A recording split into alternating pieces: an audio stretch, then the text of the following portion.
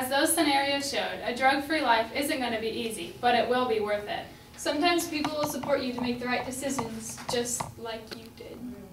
And other times people are going to say that you're crazy and not understand. When that happens, know the facts and reasons why being drug-free is the right choice to make, and speak up. Say no, but help others along the way. If you're afraid that your friends won't like you for not drinking, then they're not your friends. And if you have already started drugs and addiction, you aren't alone. Everyone has faults. Be brave enough to talk to someone. We hope Red Ribbon Week was a fun and informational week. Choose today to be drug-free. Yay!